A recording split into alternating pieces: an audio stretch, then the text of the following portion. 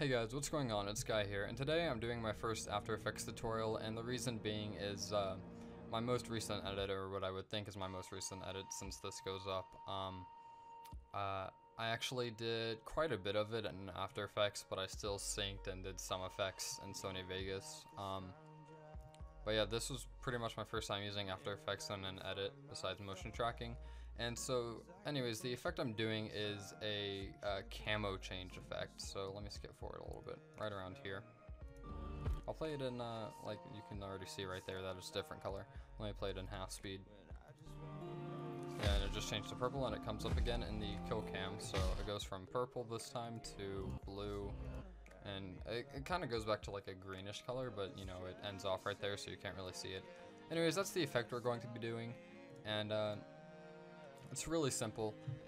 It doesn't only work with this camo, it just works best with like a dynamic Black Ops 2 camo and in a high contrast environment like this.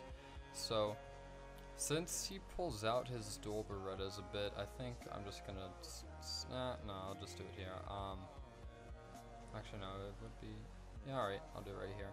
So, I just like splitting my clip where the thing, so, since this isn't an actual edit, I'm just going to start it,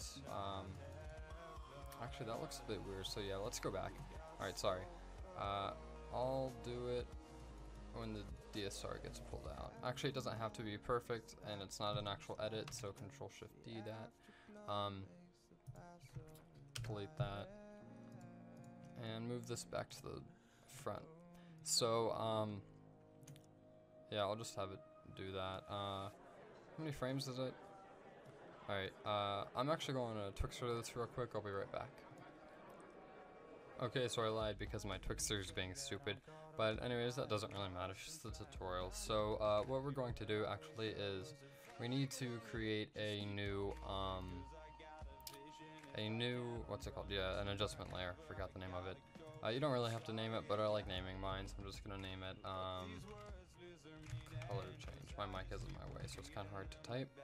Alright, here's the enter key.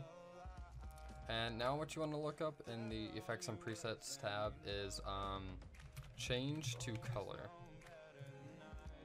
And you want to drag that onto your adjustment layer, whatever you named it. And so you'll see this stuff, the from and to, and what you want to do is you want to drop or take the eyedropper tool, and you just want to pick a good spot on the camo, maybe about like, I don't know, right there. No, that's actually not good enough. That doesn't color, or does it? Let's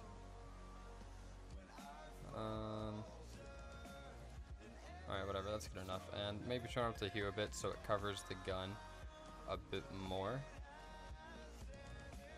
As you can see, my screen is turning red as well, and I guess that's fine, but if it bothers you, then I wouldn't suggest using this effect, because no matter how much hue you have, it will change the screen color just a tiny bit,